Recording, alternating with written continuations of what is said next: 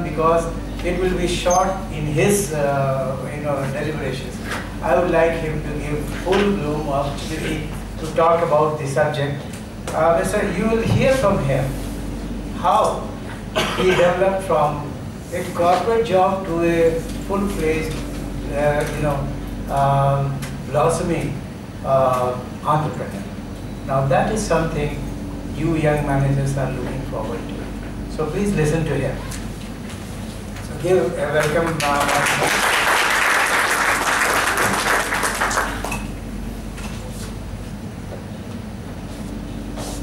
I'll share the slide with all of you later.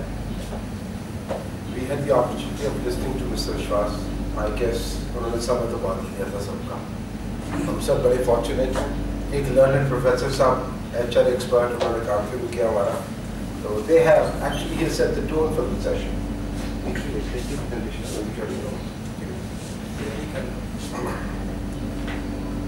I am a logistics man, basically coming from a logistics shipping background. So as I'll take the topics forward, basically ज्ञान दर्शन वो तो शुरू हो चुका है पहले ही, ठीक है? So what I'll do is I'll give you a little bit background on our industry, which is logistics, shipping. My core business is shipping. Okay. Before I start on this, when I entered this Jaipuria Institute, I saw something in the reception, and I'm very keen to know how many of you have read The Spirit of Jaipuria. I have it now. I have it. Can anyone recall?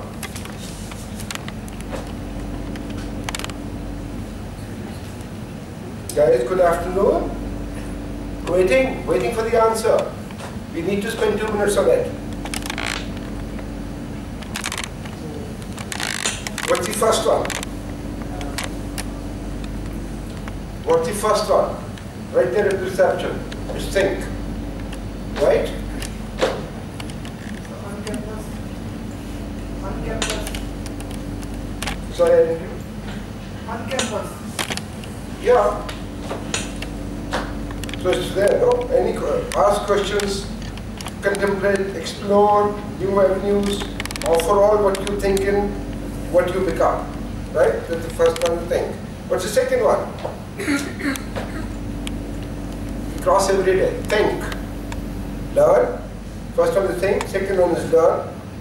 I'm not going into the detail. Third one is imbibe. Right? So we must imbibe. The fourth one, innovate. He's been talking about all these things, right? In this presentation. Fifth one is choose. And the last one is lead. It's shared a lot of stories. Lead. So we must need to focus on what is there. Every day we come, every day we cross. Let's look at what is there. Spirit of Jaipuria. I think the spirit of Jaipuria imbibes everything what we all want to do, what we are all talking about. The agenda is very simple. I'll start with the industry trend. I am from a shipping line background. What I've done is I've just listed the top 20 operated carriers globally. And the leader of the pack is AP Moller Group, followed by MSC, followed by CMA, CGM, followed by Hapag, followed by Evergreen. And I was fortunately working for Evergreen for 17 years. They were number 2 in 2000, but by 2015, they have been relegated to the position of number 5. Okay?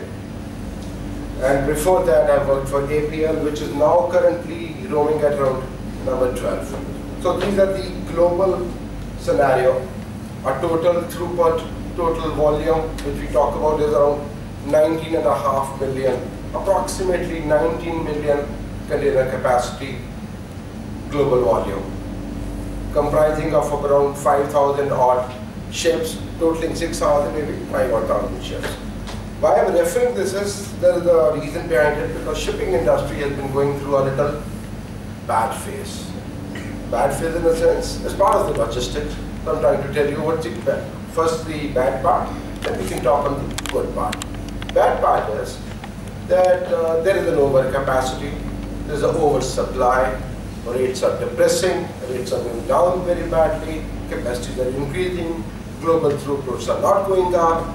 So the situation is the costs are going up, revenues are going down. So it's becoming more and more challenging as an industry. If you look at it, the rates which have gone down, there's a steep drop in Asian shipping rates all along. There's a slowing trade globally. There's a fall in the export orders from countries across the region, depressed demand. Finished goods are down by almost, ships carrying finished goods are down by almost 30% during the year.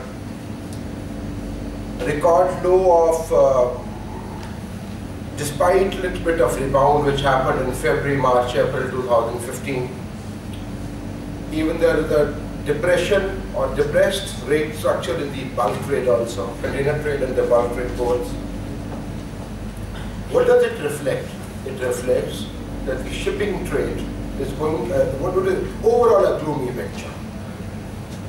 Shipping is down, this means transportation is not happening, this means the trade is not happening, this means the volumes are down, the business is down.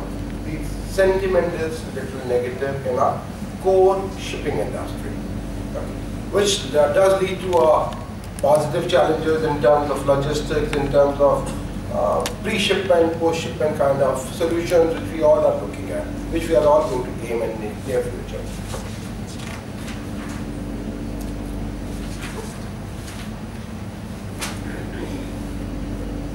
Decline is continuing because China factories are, volumes are down, China business is down, China is the one which is driving the global economy, the US is signifying a little bit of improvement, growth rates are a little more positive, but overall China volumes are down. Okay? So that's how we want to look at it. The second slide which I'm putting across is a global capacity which is there in the market and the kind of ships which they are operating. When these container ships started way back in mid-70s, early 80s, the situation was with small containerization started happening. What is the situation now? The ships are carrying capacity of 18,000 to 20,000 container capacities. Okay. How many number is there in the picture? Okay. Industry trends is locally, what about India? How many parts are there? How many ports are there? How many major ports? How many minor ports? What is the overall capacity? And what kind of situation do we have?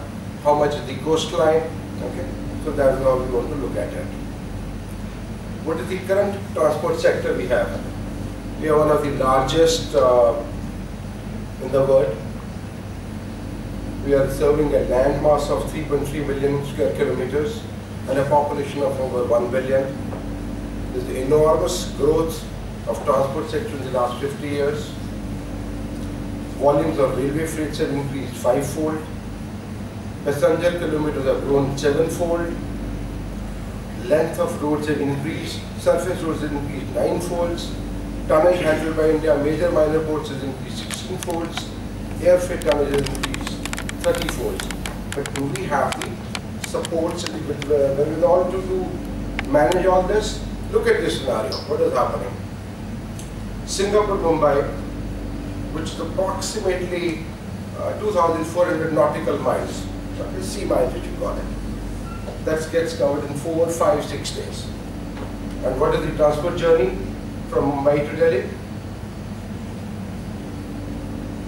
Any guess? It's 2 weeks if we add on the waiting periods, etc. Okay.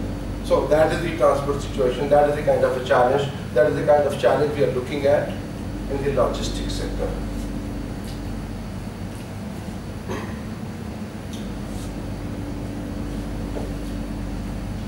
In order to manage this logistics developments, they have come up with the quadrilateral situation in the market, where they want to connect east, west, north, south and all along. Okay. Now what is this network going to do? They're trying to run a dedicated freight corridor. Okay. They want to run a high density freight corridor where only the freight will try and move. In one particular corridor, we'll try and move the breakable cargo. In one corridor, we'll try and move the container traffic. Okay. And along with this kind of a corridor, we also want to come up with the industrial zones, all those kind of things.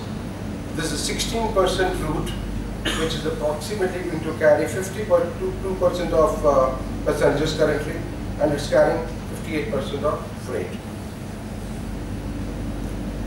What is the key objective of the dedicated freight corridor?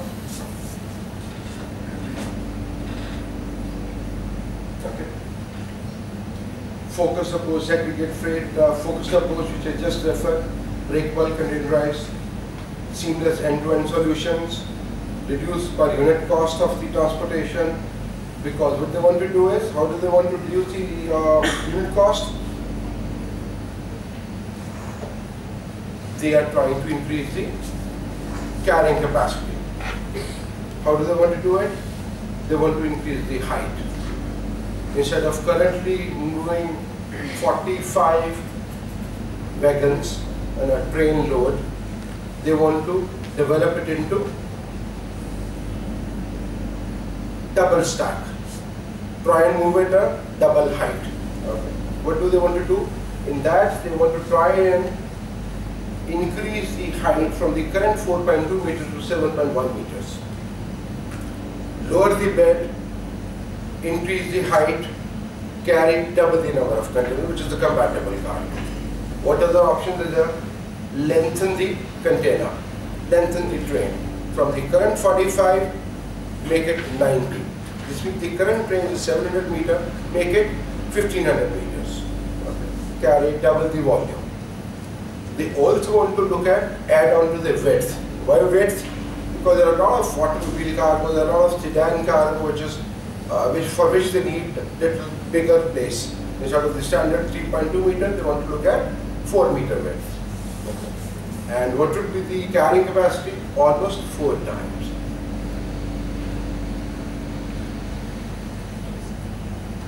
They also want to go in for a heavier axle load in dedicated freight corridor. Heavier axle load will allow them to carry much greater tonnage of the cargo in the same wagon. The truck density goes up, the maximum speed goes up. What's the average speed right now between Mumbai and Delhi? Probably we are not even covering, moving at 20-25 kilometers an hour. What is the average which is coming out? Now they are designed to run it around 50 kilometers an hour. So what are they trying to look at it? They are trying to look at it, increase the design speed to 100 kilometers an hour. Double the speed, double the volume, 4 times the cargo carrying capacity. This is the industrial corridor which we are talking about. Wherever this whole freight corridor will be there, they want to come up with the hubs, industrial hubs. They are planning around 12 hubs in and around Delhi-Mumbai corridor where the all related industry will come up. Now coming to the skill sets. Multiple types of skill sets are there.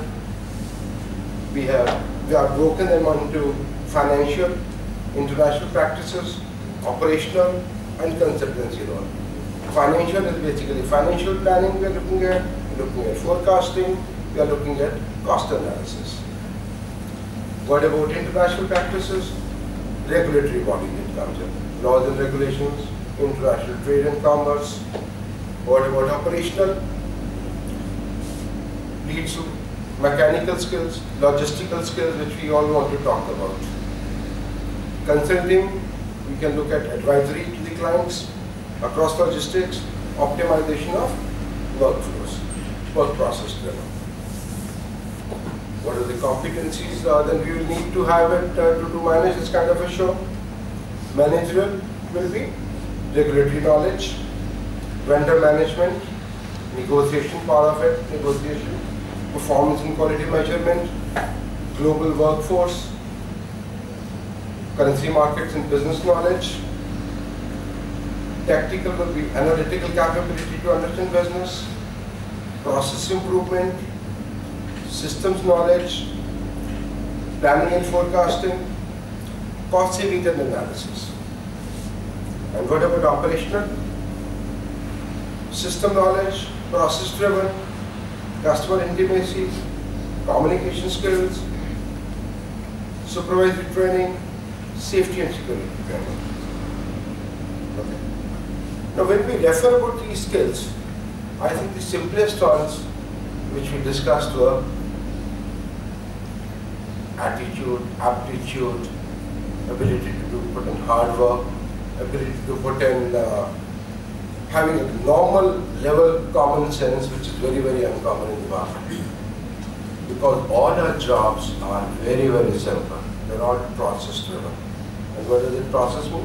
You think through the process, step by step, and you move on. And those are the skill sets. If we cut out all the jargon, the simplest possible way to put forward is that we need to have the basic skills to be a successful logistics man. And I think if we are able to normally put it across, we should be able to succeed in life. Honesty, integrity, all these are the basic ingredients. Thank you. Thank you.